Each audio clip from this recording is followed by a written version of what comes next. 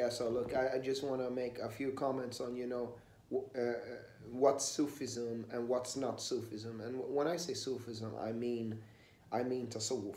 And I mean nothing but tasawwuf. Just unplugged, just raw, real talk.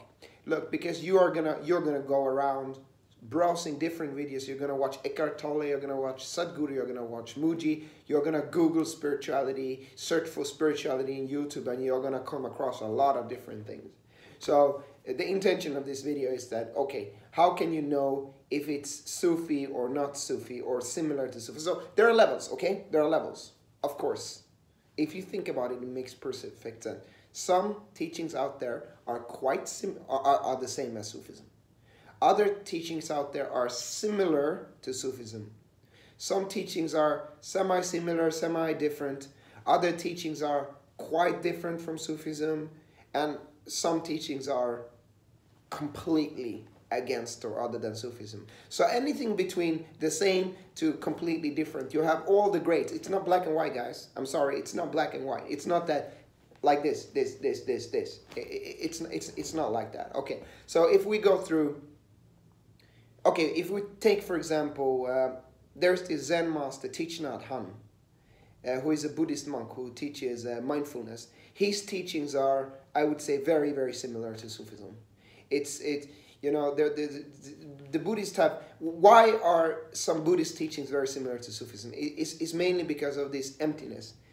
Buddhists talk about being empty, non-self, and that's quite similar to Fana, because the Sufi path is very much about burning the self, and the Buddhists have that same kind of thing, that it's not the individual, it just reality is the way it is, and they have this, Buddhists have this sort of, you cure wrong view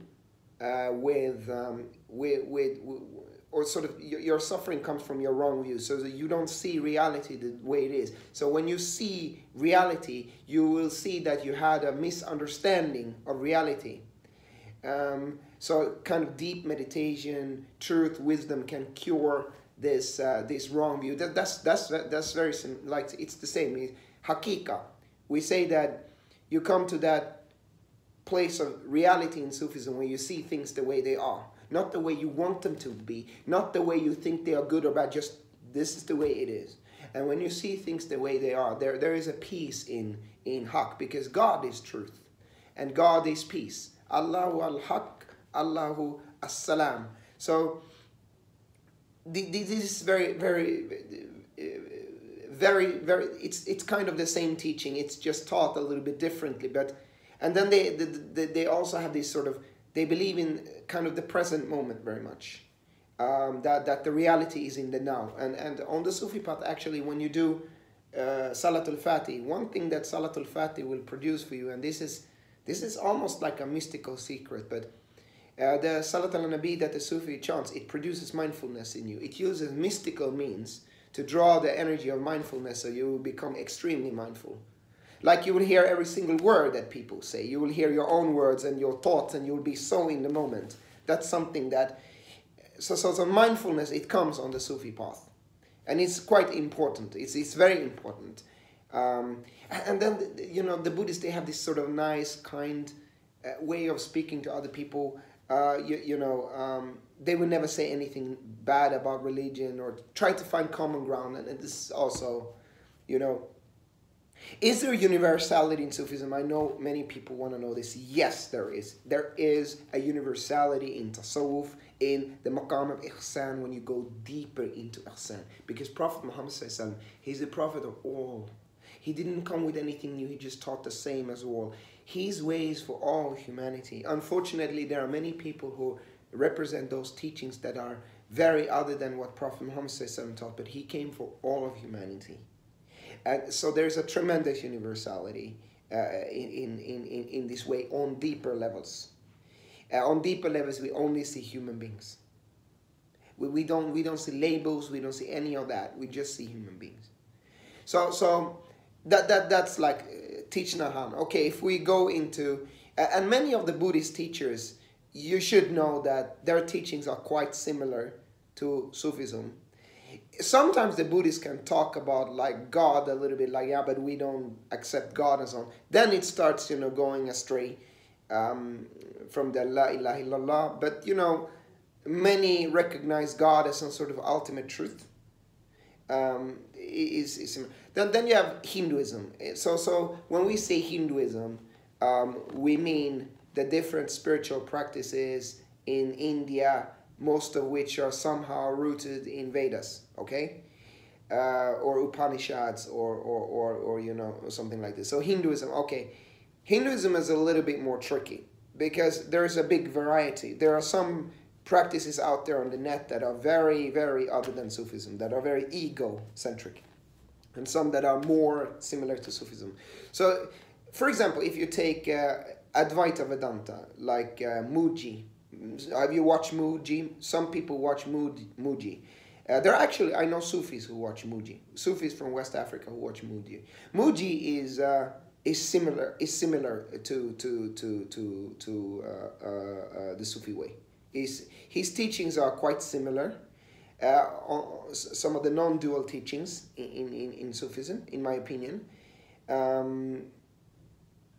It is. I mean, Muji, he kind of does the way he teaches is other than how a Sufi would teach it. So we would kind of teach the same thing but in another way, because the Sufi travels to Allah and the self, it evaporates on that journey, whilst the Advaita Vedanta, they kind of go through it from self-inquiry, trying to sort of find that divine in you and who is the observer and so on. Now, the Sufi would many Sufi would kind of sort of probably see it like, if you teach it like Muji, it will still be ego. Kind of like that. That you don't really get to the divine if you teach it from that, because it's still ego watching ego. So when you observe, is it the Rakib? Is it the Allah? Is it the light of, is it the light that observes you, or is it you observing you? So it's not completely pure. We travel towards Allah. We don't search for ourselves in this way. We search for Allah, and the self evaporate. So that's why the Sufi is more similar to, again, the Buddhism, this non-self, non-attachment. The self should just go. There should be no you. Because everything is one being. There's nothing that is separate. So again, Wahdatul Wujud is very similar to what Thich Nhat Hanh would call interconnectedness. So, and that's kind of yoga. You are one with everything. The trees, the plants, the animals, the brother there. It's all like your own body. Yes, this union is there, but where it might be a little bit different is how they approach this way. And Muji, as Advaita Vedanta, they kind of are searching for the true self, essentially, while the Sufi is journeying towards Allah, and the self should evaporate. It's kind of on the ultimate level the same reality. It is the same reality, because the inner being is one, but the approach there is slightly different. I'm not saying it's right or wrong. I'm just saying it's slightly different. We approach the problem from two different directions, you can say. So that's that. Then we have Eckhart Tolle. I've not listened a lot to Eckhart Tolle. I just, the brief thing I saw on him was mindfulness. He seemed to understand mindfulness quite well.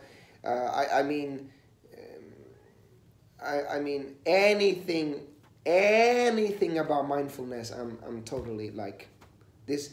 I'll tell you, Salat al-Fatihi in the Sufi way produces mindfulness, and some of the most mindful people I've met are Sufis in West Africa. They are like crazy. When you think a thought, they can see that you're thinking it, and they are already helping you. And I'm like, but I didn't say anything, but they saw that they are so in the moment. It's beautiful, and when you are so extremely sort of here, everything kind of becomes beautiful. You enjoy everything. Everything tastes better. So mindfulness is not maybe a goal on the Sufi path. It's a byproduct. It's a consequence of the journey, kind of. But having mindfulness as your goal is there's nothing wrong with that. So because mindfulness is reality. That's why I'm not afraid to say, okay, mindfulness is good, because you're not gonna be in delusion if you are following a kind of mindfulness teaching. That's why I'm not against it, and that's in align with the Sufism, you can say. So what about something like New Ageism? New Ageism is a little bit more difficult when it comes to Sufism, because New Ageism is like it tends to, it's a lot of self there. It's a lot of self there. There's a lot of, I want it like this, and therefore I'm going to do it like this. So whatever teaching you have that is dealing a lot with the self, with me, me, then it's starting to go away from Sufism. So there's so much this individual. You know, the Sufi doesn't worship Allah the way he wants to worship Allah. He worships Allah the way Allah has ordained to worship. There's this non-self. Just reality tells you how things are. Not you are projecting your thing on reality. So I'm going to leave it there. What about Sadhguru? Okay, so Sadhguru says some things that are aligned with Sufism, some things that are not. When he talks about knowing, that's aligned with Sufism. When he talks about, you know, searching, is aligned with Sufism. A seeker is known as a murid in the Sufi way. That's a disciple, a seeker.